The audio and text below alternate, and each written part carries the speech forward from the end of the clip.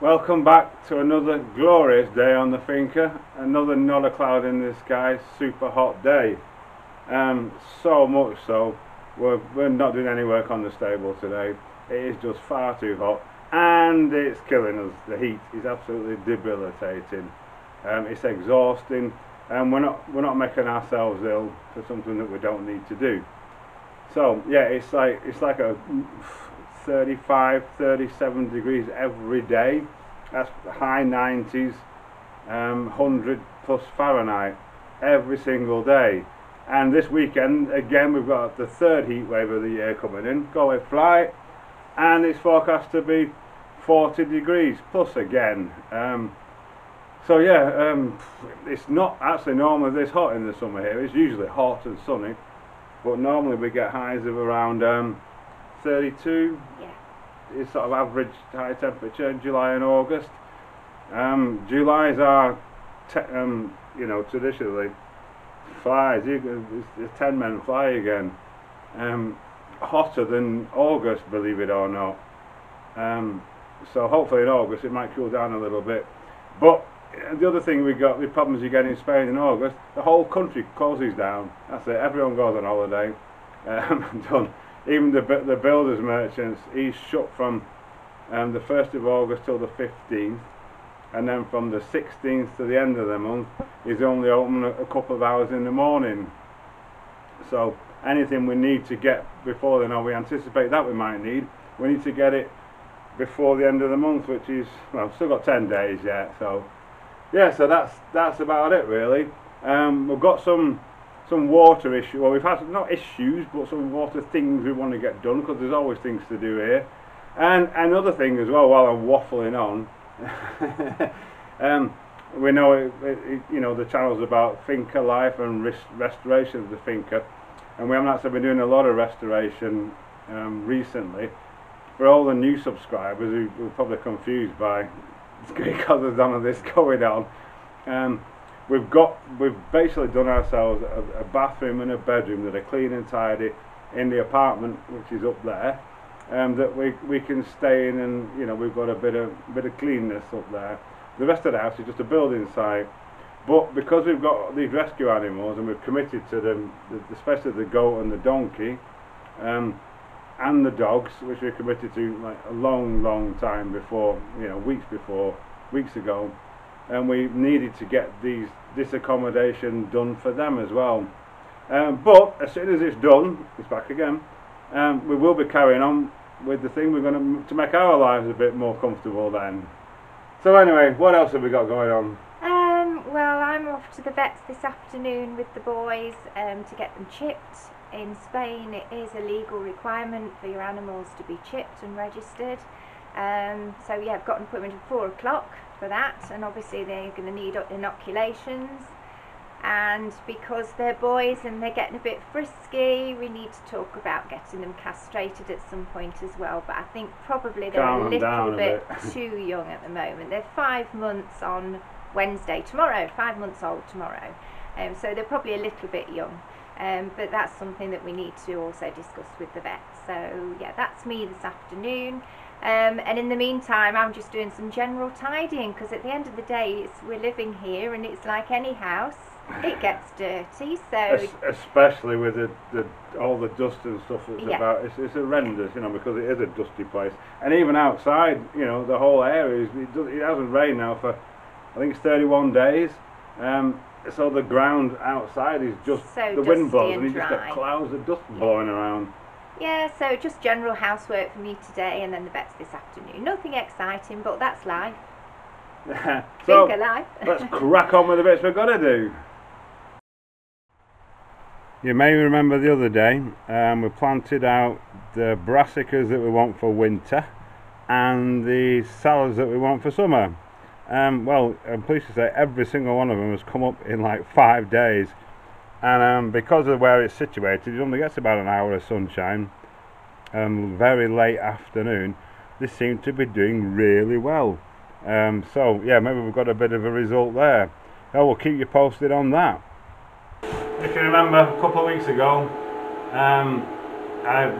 we discovered a little water leak on the tank, and I built this level indicator to tell us how much was in it, so to help me identify whereabouts on the tank the leak was.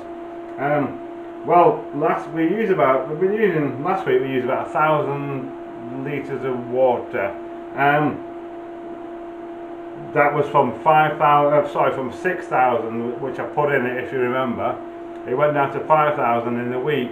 Now this week, exactly a week later, we've only used about probably 800, because the 4,000 mark is still well showing, and we pretty much use the same amount of water every single week.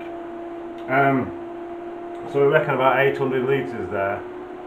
We've probably used more this week because we've been filling the dog baths up from the tap we put on outside as well. So that tells me that the leak is somewhere between 7,000 and 5,000 litres.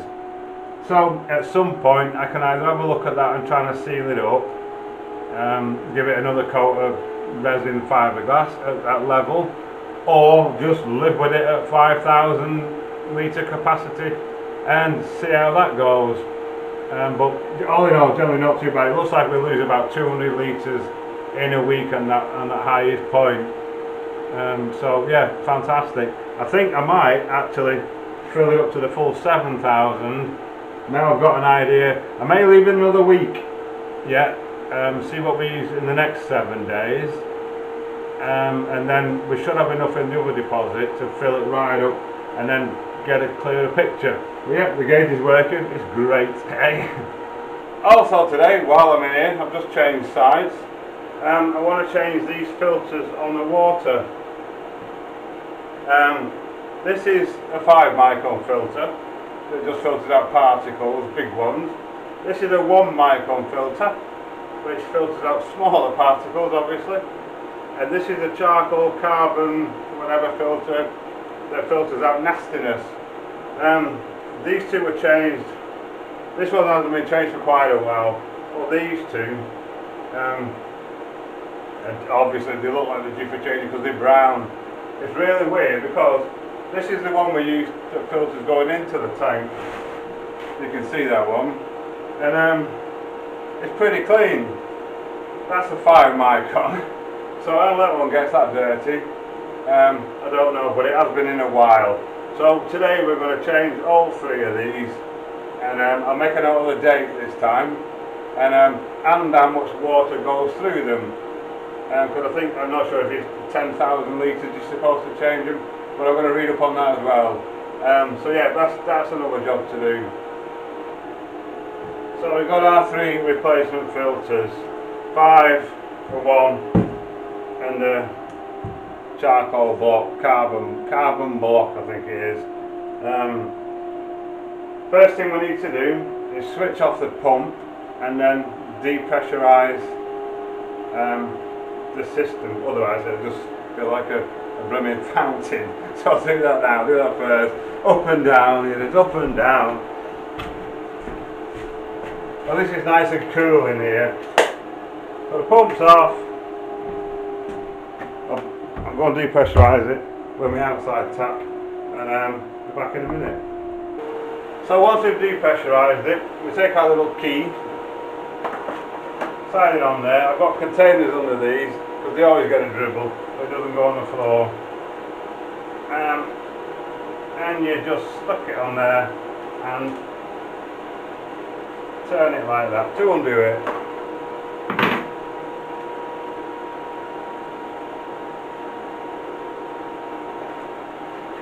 Here comes the dribble.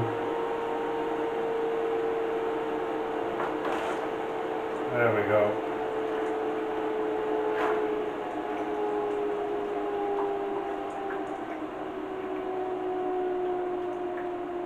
Right, I'll take this outside and empty it. Ugh. Right, we give the canister a swill out, and then the new filter, I left it wrapped up so I didn't get them mixed up, because there's no markings on the filter, only on the packaging. He just slots in there like that. Then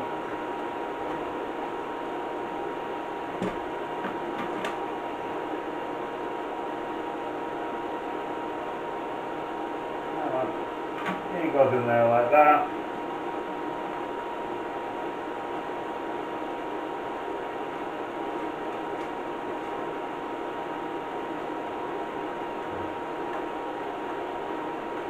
And just tighten him up.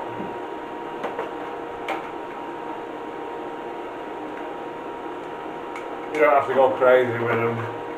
Right, I'll do these other two and then we'll show you how to bleed them out.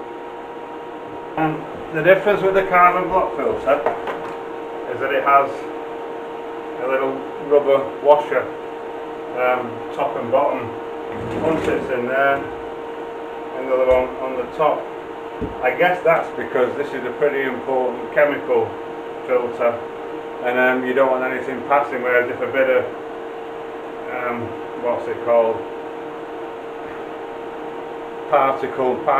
little particles get through, it's not so critical, but also if any chemicals get through, more so. When we tested the water, if you saw that video a few weeks ago now, couple of months ago maybe, these are still on these filters, so, and the water tested perfect, so we're pretty happy that, I do believe that when the filters run the course, they won't pass water, but obviously we don't want to let them get that blocked, obviously. They're only about a couple of quid each, so you know, we may as well do them. Right, so let's get him in there.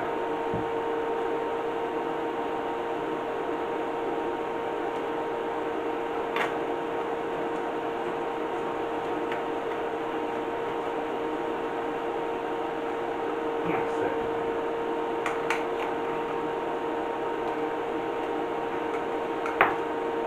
Right, so now what we do, turn the water back on, get rid of those old seals, check for leaks and bleed them out.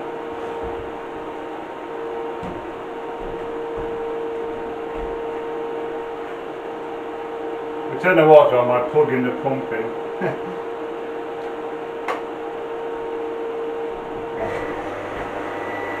You can see them filling up there now.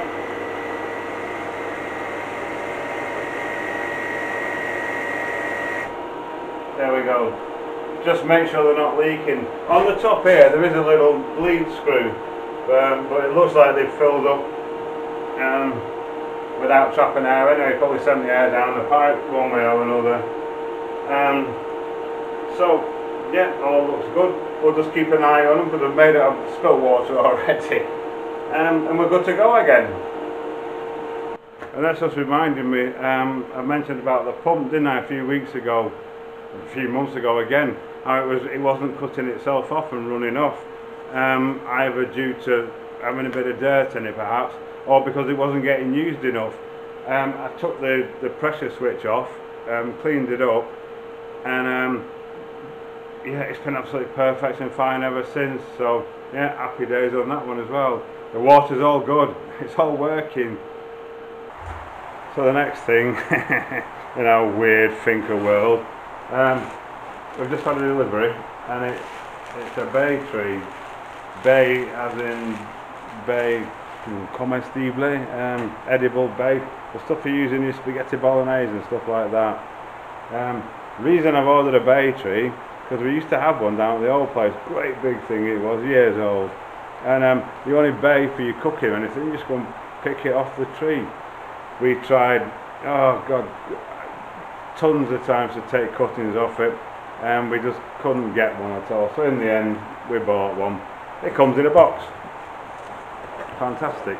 Look at it, it's absolutely immaculate. We've actually had quite a few trees and plants this way, it's a garden centre not too far away, and so all we've got to do, see if we can unwrap him and decide what we're going to do with him. It might be a bit too hot and dry to stick him in the ground at the minute, so I might just keep him in the pot and plant him out in the winter.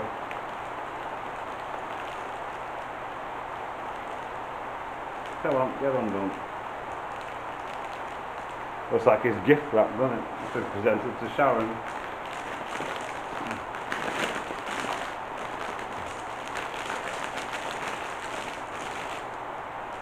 In fact, I'm just going to cut this.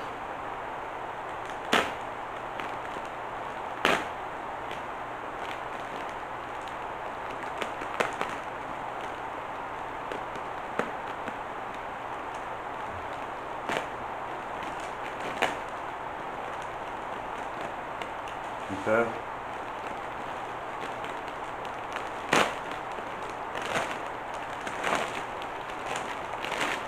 There he is.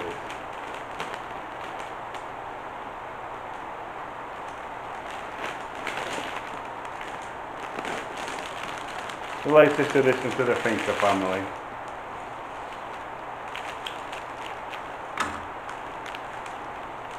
He's well packaged, that's for sure. Come on, get out! Excellent. And if we need that, but I'll put it back in anyway. He came with it. Fab. So there he is, Mr. Bay. Lovely. So now we're having a bit of lunch. It's almost like a normal day. Not killing ourselves in the heat. Yeah, back to normal. What a nice thing. So what are we having? We've got salad. We have to have it because we've got tons and tons of tomatoes we need to use. With our own onions, the little onions we use in salads because they're sweet, and the big proper onions we use for cooking. There's also lettuce in there, anchovies. We've got the remnants of the tortilla from the other day that we made, Sunday was it? We've got mozzarella and fresh basil, of course with a fresh baguette as well. And aioli, bit of an emergency on the salad dressing, we'll have to make some more out this afternoon. There's not much left. And of course, a glass of rosé. Bon appetit. Bon appetit. So Jessie has been united with a coffee table. It's been a while, bless her. And we've got our new little bay plant on top. Next to the aloe vera, just needs a bit of pruning, but it'll make our skin soft. Look at her, she's very happy there. Is that nice, Jessie? Hello, baby. You're going to the vet? You're going for your chips, aren't you? You're going for your chips. Is it exciting? Yes, come on, let's get you installed in the car. There you go, Bruce is being quite good on his lead actually. They're not very good, they get it all caught around the legs and everything. Come here then, come here. Wait. We're trying to teach them slowly, they're not very fast learners. No. You're going that way then. Come on, we're going to the vet. That way. Boys. We're going to the vet. Come on then, this way Bruce. Brucey, alley up. Right, so we get in the car. Well, they're in. Brucey went bye-bye. You're good boys. We've got the aircon on for you. You'll soon be cool. Right, well, they're in the car. We're off to the vet. We're back from the vet, and here they come. Oh, good boys. You've been good boys, haven't you? You've been good boys. Come on, Brucey. Your boy then, come on then, this way. Come on then. Have a run. Brucey.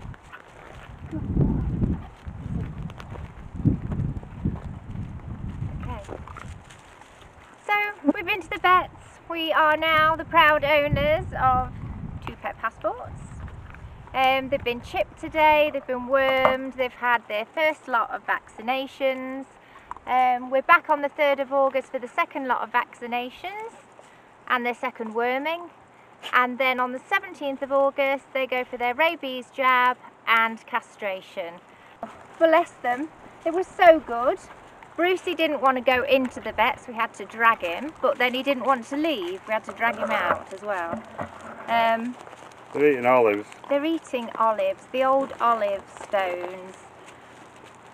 I'm sure they don't taste very nice, but they seem to be here. Every time I bring them out, they make a beeline for these olive stones, so I don't know, but I'm going to give them some dinner anyway now. But yeah, they were such good boys. Pleased we've got them all sorted. And that's it for today, folks. So I hope you've enjoyed the video. The heat's so debilitating at the moment, we couldn't continue work on the shelter today. Andy was really feeling it this morning, and there's no point killing ourselves. In the meantime, thank you for watching, and we'll see you tomorrow.